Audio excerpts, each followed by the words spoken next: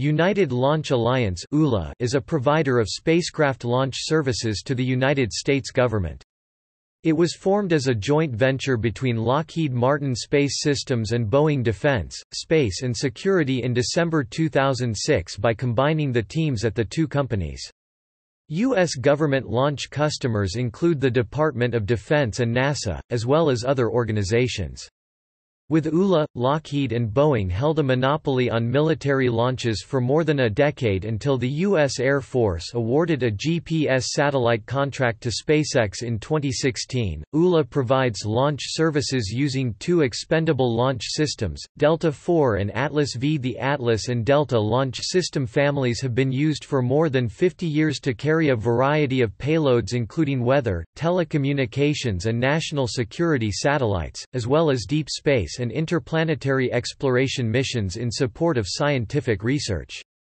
ULA also provides launch services for non-government satellites. Lockheed Martin retains the rights to market Atlas commercially. Beginning in October 2014, ULA announced that they intended to undertake a substantial restructuring of the company, its products and processes, in the coming years in order to decrease launch costs. ULA is planning on building a new rocket that will be a successor to the Atlas V, using a new rocket engine on the first stage. In April 2015, they unveiled the new vehicle as the Vulcan, with the first flight of a new first stage planned for no earlier than 2020.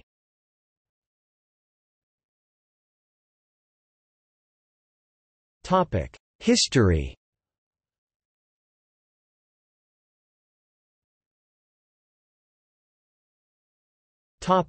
Formation of the joint venture.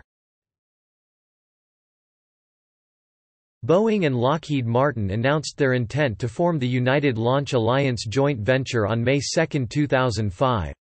ULA merged the production and operation of the government space launch services of the two companies into one central plant in Decatur, Alabama, and merged all engineering into another central facility in Littleton, Colorado.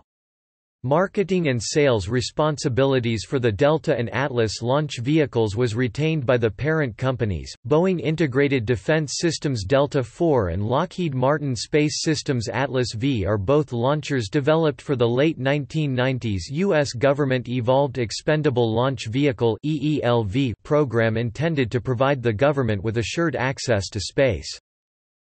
ULA had a peak of 7 space launch facilities during 2005 to 2011. It announced a consolidation to 5 in 2008 with the intent to close 2 of its 3 Delta II pads, and closed the 2-pad launch complex at Cape Canaveral after its final Delta II launch in 2011. SpaceX challenged the United States antitrust law legality of the launch services monopoly on October 23, 2005, creating a competition with reusable launch systems. The FTC gave their antitrust clearance on October 3, 2006, 2 years following company formation from units of Lockheed Martin and Boeing. ULA announced it would lay off 350 workers in early 2009, reducing from a company-wide employment of 4,200 employees in 2008. In the event, ULA had approximately 3,900 employees by August 2009. In November 2010, United Launch Alliance was selected by NASA for consideration for potential contract awards for heavy lift launch vehicle system concepts and propulsion technologies. It was announced in August 2014 that Michael Gass, ULA CEO since ULA was founded in 2006, would step down immediately and that he would be replaced by Tory Bruno, effective immediately. In September 2014, it was announced that the firm had won a contract from the United States Air Force for $938 million for additional work on military rocket launch services related to its existing contracts with the U.S. Air Force. ULA announced in February 2015 that they are considering undertaking domestic production of the Russian Rode 180 engine at the Decatur, Alabama rocket stage manufacturing facility. The U.S. manufactured engines would be used only for government civil NASA or commercial launches, and would not be used for U.S. military launches. Aerojet Rocketdyne Holdings Inc. submitted a $2 billion offer to purchase the joint venture on September 8, 2015. According to industry officials, the bid, if successful, would likely create a unified leadership for the company. On September 16, 2015, spokesperson Todd Blecker for joint owner Boeing commented that Aerojet Rocketdyne's bid was never seriously entertained and rejected the offer.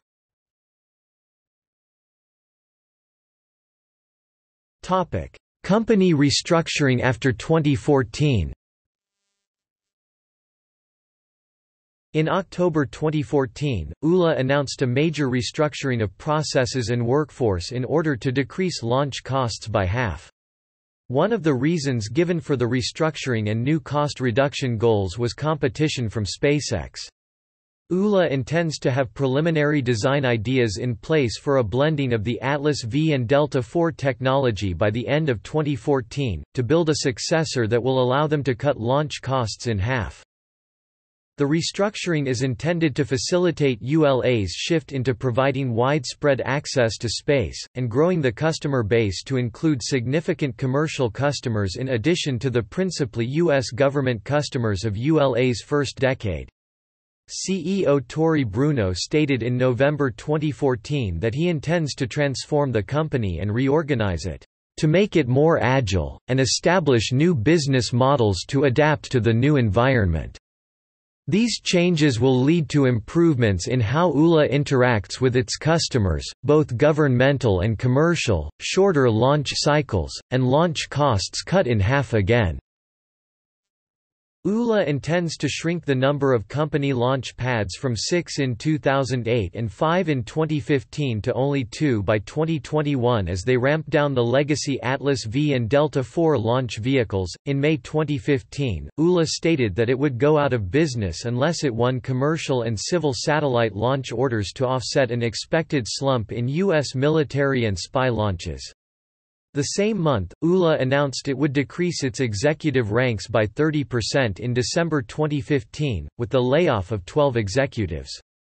The management layoffs are the beginning of a major reorganization and redesign, as ULA endeavors to slash costs and hunt out new customers to ensure continued growth despite the rise of SpaceX.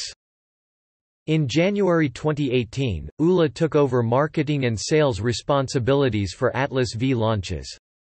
Previously, since the formation of ULA in 2006, ULA had handled the operational side of the launch services, but Boeing continued to market Delta launch services and Lockheed Martin continued to market Atlas launch services.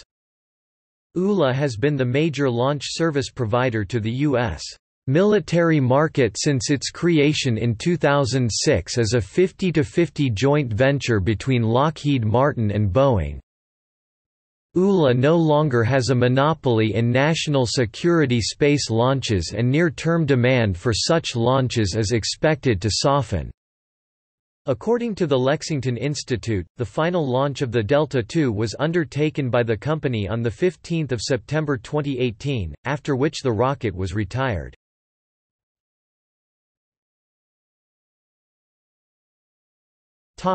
Headquarters and manufacturing. ULA is headquartered in Centennial, Colorado, with program management, rocket design and engineering centers, test and mission support functions. ULA's largest factory is 1.6 million square feet and located in Decatur, Alabama. Decatur is very close to Huntsville, which is known as Rocket City, because of its proximity to Redstone Arsenal, NASA's Marshall Space Flight Center and many aerospace companies. A factory in Harlingen, Texas, fabricates and assembles components for the Atlas V rocket. In 2015, the company announced the opening of an engineering and propulsion test center in Pueblo, Colorado.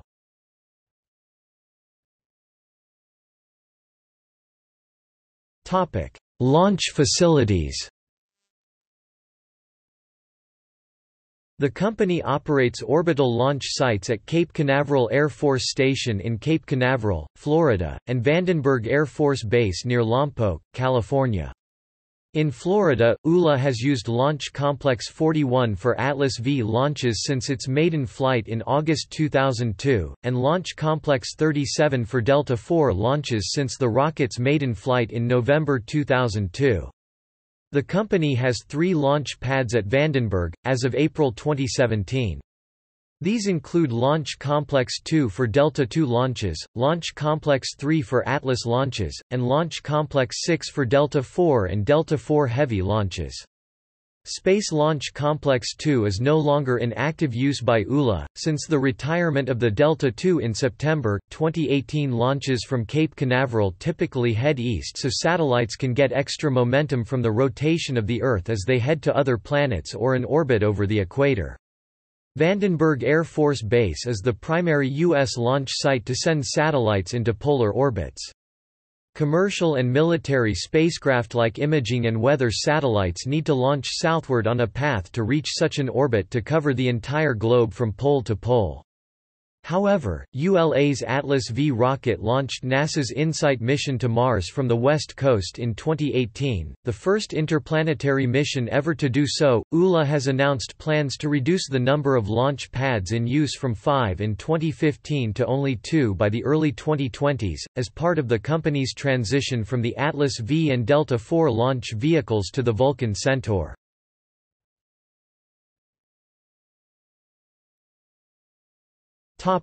Launch vehicles. ULA operates the Atlas V, Delta IV, and Delta IV Heavy launch vehicles since 2006, all 3 have launched with a 100% success rate. The Atlas V and Delta IV rockets were respectively developed by Lockheed Martin and Boeing as part of the EELV program, and first launched in 2002, while the Delta II was previously built and launched by Boeing. The final Delta II mission occurred in 2018, and ULA plans to phase out the single-stick Delta IV variants by 2019. Delta IV Heavy rockets will keep flying to meet customer demand for launching heavy payloads. In 2014, ULA began development of the Vulcan Centaur launch vehicle, which is designed to meet medium and heavy lift requirements, and will replace both Atlas V and Delta IV. Development of Vulcan began in an effort to lower costs and end reliance on Russian-made RD 180 engines used on the first stage of Atlas V. Vulcan will use the RL-10 to power the Centaur V upper stage and a pair of B-4 engines for its main stage. The Vulcan inaugural flight is scheduled for mid-2020. The company's 10-year product development timeline also includes a new upper stage called Advanced Cryogenic Evolved Stage (ACES), which is planned to replace Centaur V on Vulcan no earlier than 2023.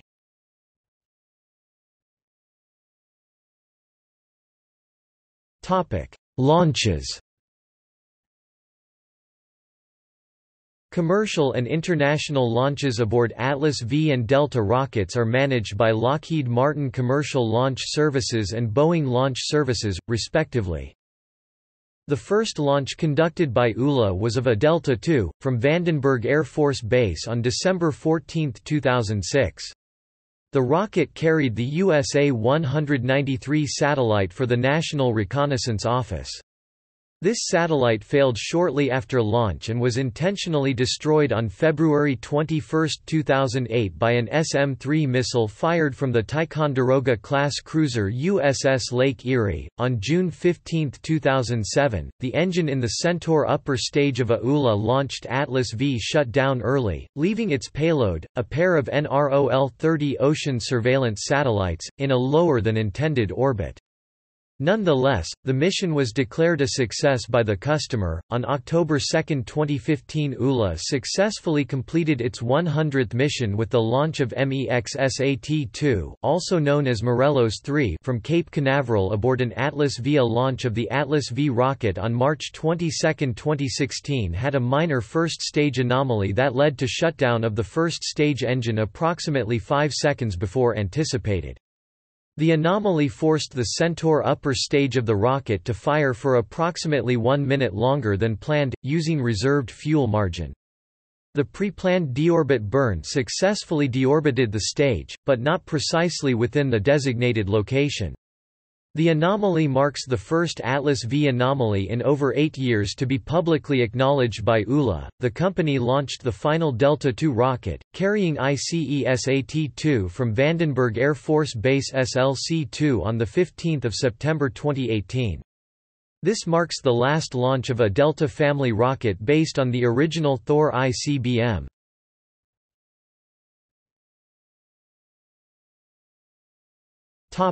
Controversy. With the introduction of competition from lower-cost launch providers and the increasing costs of ULA launches year over year, increased attention has been paid to the amounts ULA has received for U.S. government launch contracts, and for its annual government funding of $1 billion for launch capability and readiness. In particular, an uncontested U.S. Air Force block buy of 36 rocket cores for up to 28 launches, valued at $11 billion, awarded in December 2013, drew protest from competitor SpaceX. SpaceX has claimed the cost of ULA's launches are approximately $460 million each, and has proposed a price of $90 million to provide similar launches. In response, former ULA CEO Michael Gass claimed an average launch price of $225 million, with future launches as low as $100 million. ULA released contract values to the public, and CEO Tory Bruno testified before Congress in March 2015 that whilst ULA receives government subsidies to conduct national security launches, the same is true of SpaceX, who receive funding to develop new capabilities and the use of low or no-cost leases of previously developed launch infrastructure. A political controversy arose in March 2016 following public remarks by ULA VP of Engineering, Brett Tobey, that included comments that were resentful of SpaceX and dismissive of one of the two competitors, Aerojet Rocketdyne, for the new engine that will power the Vulcan launch vehicle currently under development. Tobey resigned on March 16. While ULA CEO Tory Bruno disavowed the remarks, Senator John McCain asked the Defense Department to investigate the comments that implied the DoD may have shown favoritism to a major defense contractor or that efforts have been made to silence members of Congress.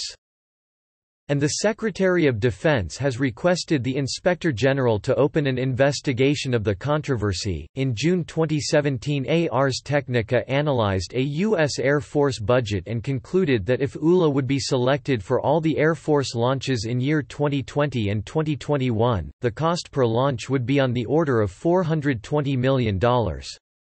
ULA's CEO Tory Bruno described the analysis as misleading.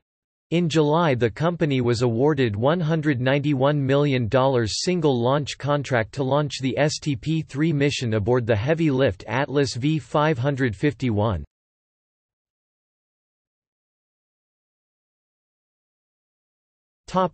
See also: